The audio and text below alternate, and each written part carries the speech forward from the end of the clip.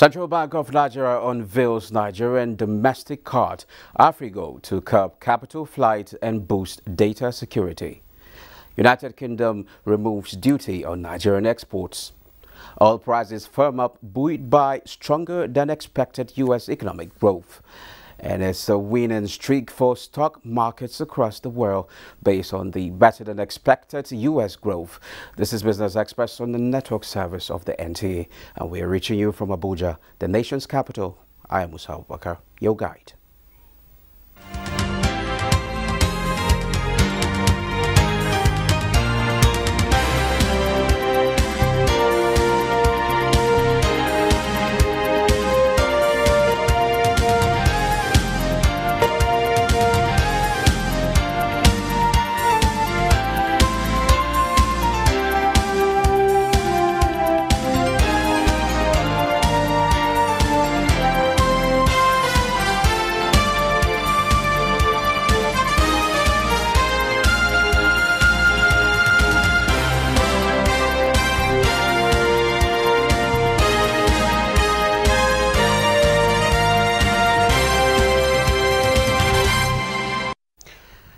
Now let's begin with Naira redesign. There's been allegations making the rounds on social media that some banks are rejecting the old Naira days to the 31st January deadline by the central bank. Bosede Abel, who has been updating us on this policy, went out to investigate the allegations and now reports. The Central Bank at the just concluded Monetary Policy Committee meeting in Abuja assured Nigerians that the Apex Bank is currently printing more bank notes, which would be supplied to banks to boost availability, as the old note would expire at the end of the month.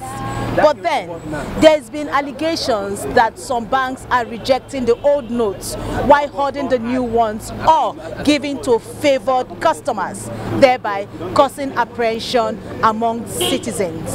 Let's get to find out how true these allegations are. No, I don't have an experience, so I will not abide by the allegation. If I have gone to a bank and they rejected my money, I will accept. I don't accept things that I don't see with my eyes. I went to the bank, they accept pay-in, but collection, there's no new cash inside the bank, but they will tell you, go to the ATM. I went to the bank, I deposit the odd money, 100,000 naira, and they receive it successfully. If I give them money, I want to collect money again to do my business. They will still give me back that same old money I gave them back. They say I should go to the ATM, and the ATM dispensing only 20,000 naira. Since I've been even this morning I deposit, and I'm going to deposit in FCMB now. I have never seen it. But the only thing, if we won't withdraw, across the counter, they will still give old note. And it's not everywhere that you can pay online or do transfer and all that. So the situation is a little bit challenging. Where you are not being attended to, and it's like frustration. We must excite patients because it's actually the government know why they made this policy for Nigerians. We don't reject old note. We are still collecting it. In fact, we'll still be here at office tomorrow, Saturday. We'll still be here on Sunday to still collect the old notes. From our investigations, no one could confirm that their old notes were rejected by the banks, most of which are abiding by the CBN's directive to collect old notes. We however observed that the January 31 deadline has created panic withdrawal at most ATMs within the FCT. In Abuja, Bosede Abel. Oh, thank you, Bosede. Consolidating on its cashless policy, the Central Bank of Nigeria, in collaboration with the Nigeria Interbank Settlement System, has unveiled the first ever domestic card scheme. Ruth Ario Samuel, who was at the virtual launch, reports that the card called Afrigo, which will run alongside existing ATM cards, was unveiled by the Central Bank Governor Godwin Emefiele. The beginning of a new era, charting the future of payments. The stage is set. Optimistic on the advantages of the card on the economy, the CBN governor said the scheme will in no way affect international service providers. Instead, it will build opportunities for the Nigerian economy to integrate the informal segment, reduce shadow banking, and bring more Nigerians into the formal financial services system. The establishment of national domestic card schemes is in line with domestic global trends. Nigeria, by this initiative, will therefore be joining countries like China, Russia, Turkey, and India, who have launched domestic card schemes and harness the transformative benefits for their respective payments and financial systems, particularly for the underbanked. Stating how strategic Nigeria is, stakeholders highlighted that the National Domestic Card Scheme, AfriGo, which is produced by Nigeria for Nigerians and Africans as well, is a collaborative effort of payment ecosystems in Nigeria for the greater benefit of all. This is a card that will help the economy in areas of FX management, a platform for innovation where we can actually build solutions to our own problems. Nigerian National Domestic Card Scheme aims to facilitate the growth of Nigeria's payment ecosystem, promote more customized payment services, tighten payment security, deepen financial participation, ensure data sovereignty, eradicate foreign exchange dependency, as well as improved affordability and more flexible payment options. In Lagos, Ruth Ario Samuel. Now to the business of the day. President Muhammadu Buhari on Monday performed the historic inauguration of the $1.5 billion Lekki Deep Sea Port located at Itoke Village, Ibeju, Lekki in Lagos State. Authorities say the new port, which is one of the largest in West Africa, is expected to ease congestion at the country's ports and help it become an African hub for transshipment, handling cargoes in transit for other destinations. How will this improve connectivity as well as serve as a major driver for economic growth in the region? I have joining me from our Port Harcourt studio, Ofon Udofia. He is the Executive Secretary, Institute of Export Operations and Management, and President Rivers Bayelsa Shippers Association, Ribasa. You're welcome to Business Express.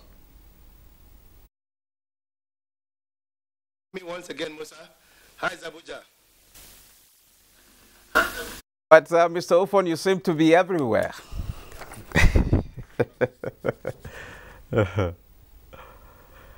Okay.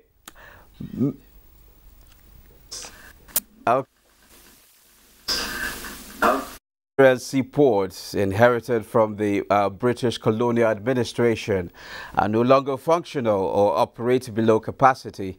Currently, most commercial activities go through the two in Lagos and two others in and around Port Harcourt, resulting in steady gridlock and logistics issues for imports and exports. How will the new ports improve efficiency and connectivity? It's very good because it's overdue, but it's good that we have started. It's better to be late than never. As you rightly said, Port Harcourt Port was founded, the area one post was built in 1945, and all the infrastructures has become obsolete. And the port came to help. Then the Tinkan and Apapa ports were also there. But with that, we're still having challenges because our population is growing and the volume of trade coming into Nigeria is large. So we needed this deep sea port that could act as a transshipment base to ease the congestion on this other port. So it's a welcome development that at this point in time that we are trying to increase our trade and the African Continental Free Trade Agreement is in place. It's better that we have it now and it will really improve our trade and also the turnaround period of our ports. So it will improve our economy. Okay, that you have, just as you said, it will improve our economy. Tell us how will it improve our economy? Tell us the benefits. Benefits are, economy of scale. That particular seaport that being inaugurated, as it were, is very, very big, and the depth is about 16-meter depth, which means it can carry the biggest ship in the world, and it can even carry a vessel about 4 times capacity of what would have gone to Tinkan or Apapa. So by so doing, we can even use barges and other vessels to take this cargo out of that seaport. So the capacity of that seaport is large, and not only for Nigeria, it can also serve the West African sub-regions, so that other cargo that comes in that wants to go to Ghana, Benin Republic, and the rest can come to Nigeria. So by so doing, the revenue that we generated in the port will be left in Nigeria. So it is one of the best things that has happened to the maritime industry. And besides that too, we're having congestion in Apapa. When you have congestion, the turnaround time for the vessel delays. We are paying demurrage more than what you are supposed to. Because if you are chartering a vessel maybe $15,000 per day, and that vessel happens because of congestion, could not disembark, and spend 2 extra days, so you now see that Nigeria will be paying a demurrage of $30,000 as against they would have just done the business and go back without demurrage. Okay, is it just about capacity or efficiency now? And efficiency, because of the size of the vessel, and the vessels that come in there now will come with modern facilities as against the other depleted berth that we had. Like if you come to Area 1, we had berth 1 in Port Harcourt, we had berth 1, 2, 3, 4, up to berth 8. Some vessels will come and hang just for the berth to be free. But in this case, there will not be that issue of berthing space for vessels. So it's both profitable and also efficient. It will be effective. It will allow us to do more. A vessel carrying about 15,000 containers of 20 foot can enter that place and then leave at a no distant time. Unlike others, smaller seaport, that vessel will come in, maybe because of the tide, low tide, he's finished discharging, he cannot leave. So both it will build efficient and effective. So it's one of the best things that's happened to the Nigerian economy. Okay, I understand that it's a joint venture between Nigeria, Singapore, and it's going to be run by a French company. What does this partnership imply for Nigeria's investment climate? What it means is that we are going to be expecting a foreign direct investment into Nigeria, because the counterpart company have to bring in their money. Then more than that, the world is going towards what we call public-private partnership. Government, as I often said, are not good drivers. They often get accidents. So when you bring in the private sector to come in and government with their policy, this business will be sustainable, they'll be effective, they'll be efficient, and you see that people will patronize. A lot of people want to patronize business owned by private and in conjunction with government. So this is one of the best things. For instance, you can even see the promoter, Dangote Group and the rest.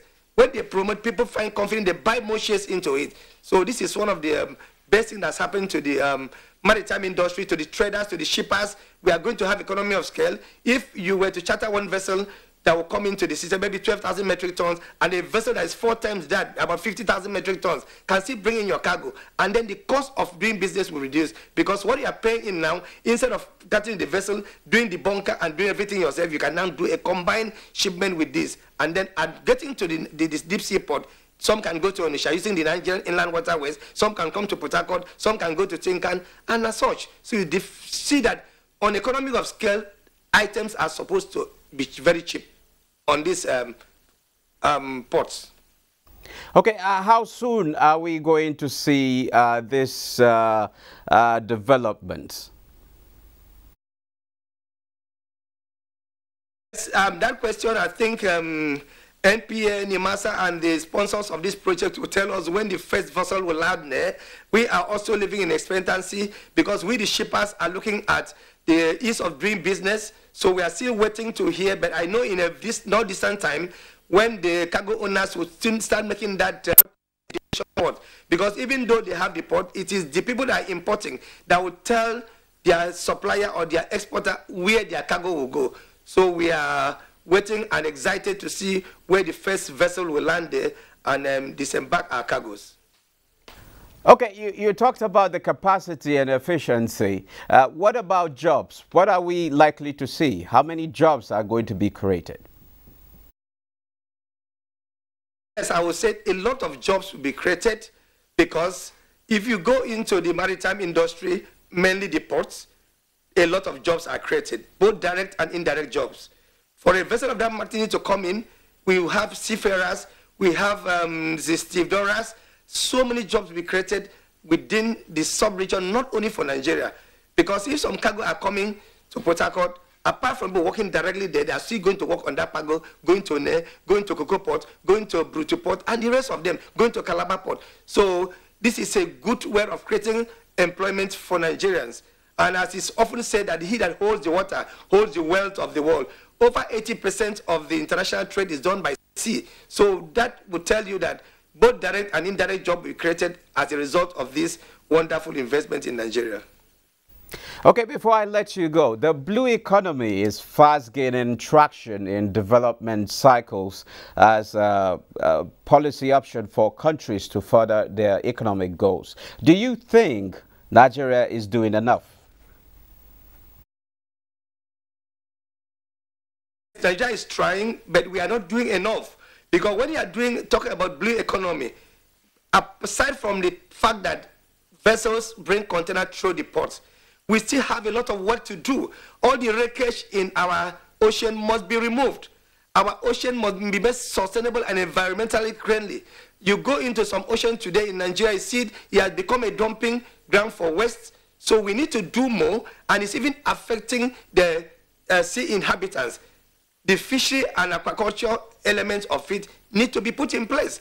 And then again, on the issue of security, you see that some countries that who don't even have much sea coastal area like us receive as much as 44-point-something million visitors coming in. For example, like Gambia. What is Gambia? What is Gambia mainstay? It's tourism and groundnut. They make more money in tourism than in agriculture. So Nigeria, we need to do more. Like even in Port Harcourt, where I am, you can go to Area 1 and then decide to take a trip by sea as a tourist to Old Bagana. You can go to Abonima, and it is a wonderful scenario. But the challenge is we need to do more on the aspect of security to allow us to get more and benefit from this. Tourism is one area that can actually bring money to Nigeria. Very much. Ofon Udovia, Executive Secretary, Institute of Export Operation and Management, and President Rivers Bayelsa Shippers Association. Thank you for your contribution.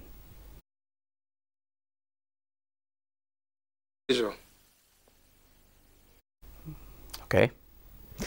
Now, moving on, the Central Bank of Nigeria has enough redesigned Naira notes for deposit money banks to make available for customers. Deputy Director, Governor's Department, CBN, stated this during an interaction with traditional rulers in Epe. Abolade Salami reports.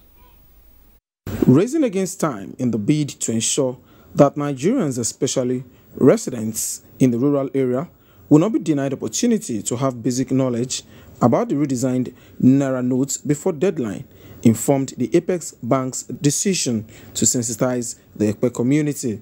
The Central Bank of Nigeria officials on ground told the monarchs that as an alternative to cater for the availability of the new notes, POS machines have been provided to members of the communities in areas where commercial banks cannot be easily accessible.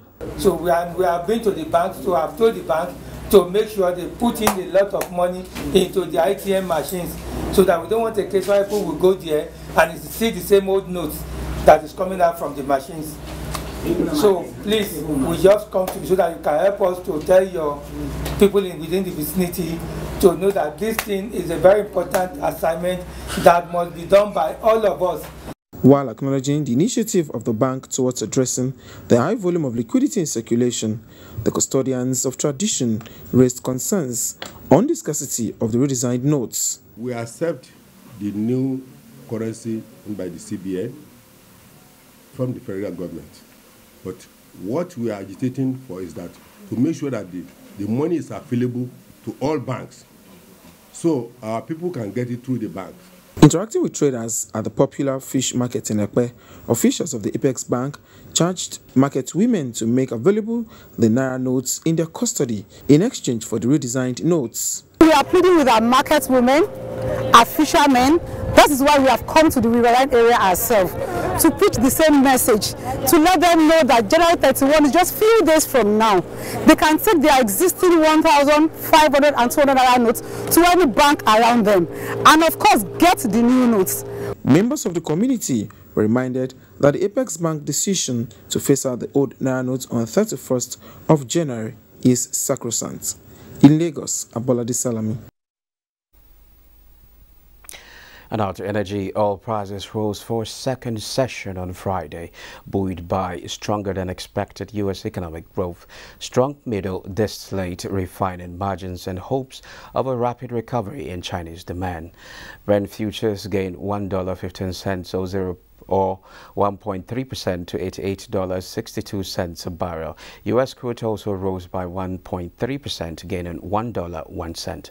Both benchmarks advanced by more than 1% on Thursday and are heading for a third straight week of gains. Meanwhile, OPEC Plus delegates will meet next week to review crude production levels. Let's now see the prices of oil and other commodities on the global market.